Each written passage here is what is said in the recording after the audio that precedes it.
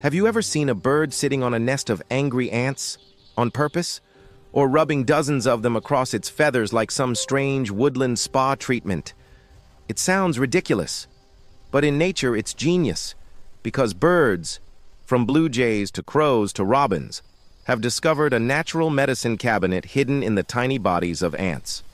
And today, we're diving deep into one of the most underrated wonders of the animal world: how birds use formic acid from ants to clean, heal, and protect themselves. Get ready.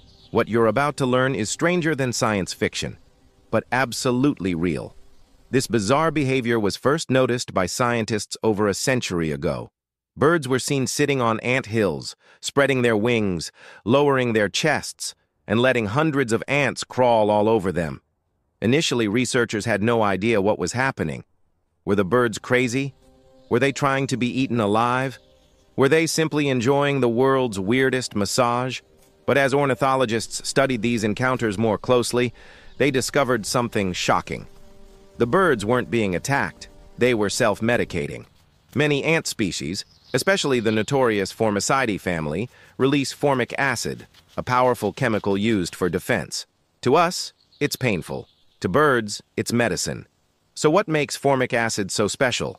Well, imagine a magic spray that can kill mites, ticks, and fleas, break down harmful bacteria, prevent fungal infections, soothe skin, irritation, clean feathers, keep parasites away for days.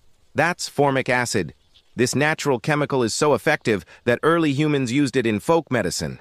And today, scientists study it for medical and cleaning uses.